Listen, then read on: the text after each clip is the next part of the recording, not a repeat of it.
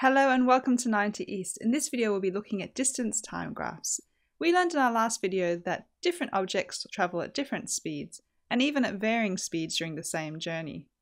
We also learned that we can calculate the average speed that a person or object has travelled if we know two things: the distance that was travelled and the time that it took to travel that distance.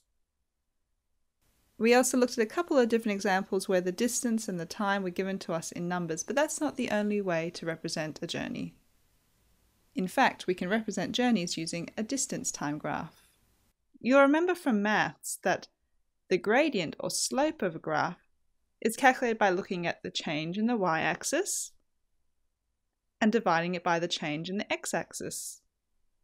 If we plot distance across the y-axis and time across the x-axis, then that means that the slope or gradient will be equal to the distance that's been travelled divided by the time that it took to travel that distance. And that means that the slope or gradient will be the same as speed. And that's really the take-home message for this video, that the slope or gradient of a distance time graph is equal to speed.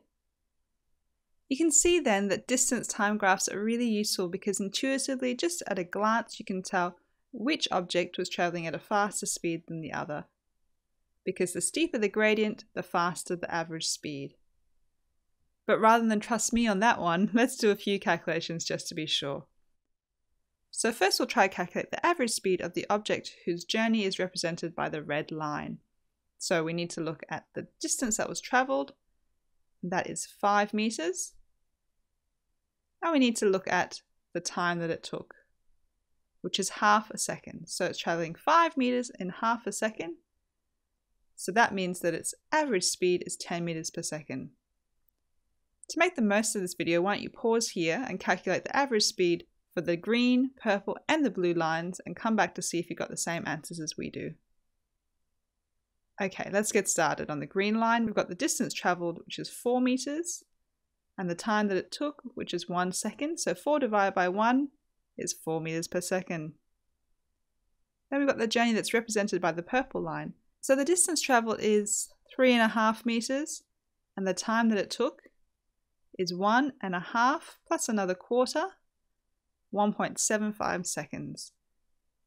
3.5 divided by 1.75 is 2 meters per second. And lastly, we've got the journey that's represented by the blue line, which can be trickier for some people, because the distance that's travelled is actually 0 meters, because we can see at time equals 0, the person was standing at 2 meters, and then 2.5 seconds later, they're still standing at 2 meters. So the distance travelled is 0 meters, the time is 2.5 seconds, so their speed is 0 meters per second, which essentially just means that they're standing still. So through these calculations, we have confirmed that the steeper the gradient, the faster the speed. So just to review, the average speed of an object can be calculated by looking at the distance that was travelled and the time that it took to travel that distance. If we put that journey in a graph, the slope of the graph is equal to the average speed. But you have to remember that that's only the case if the y-axis represents distance and if time is plotted on the x-axis. Graphs are really great because it's easy to compare speeds without having to do lots of calculations, because intuitively you know that the larger the gradient, the greater the speed of the object or the person.